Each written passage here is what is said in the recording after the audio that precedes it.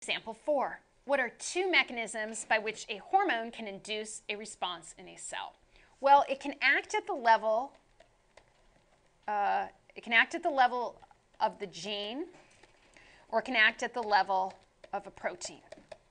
So in other words, it could induce transcription, it could turn a gene on, it could turn a gene off, it could activate a protein, or it could inactivate a protein.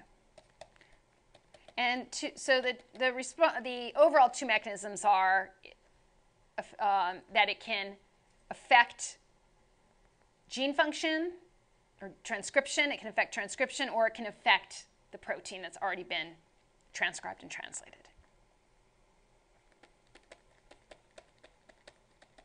So 1 and 2.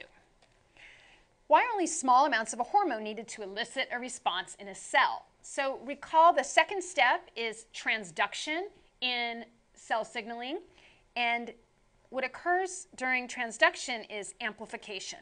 So the signal is the hormone is the signal, and it is amplified by the signal cascade. That one hormone binding a receptor can cause that one receptor can activate many proteins, or can greatly increase the level of cyclic GMP or calcium or another second messenger. Each of those second messengers can activate proteins, and so on. So there's amplification in that second step of cell signaling. That concludes this lecture on plant hormones and tropisms at Educator.com. Thank you for visiting.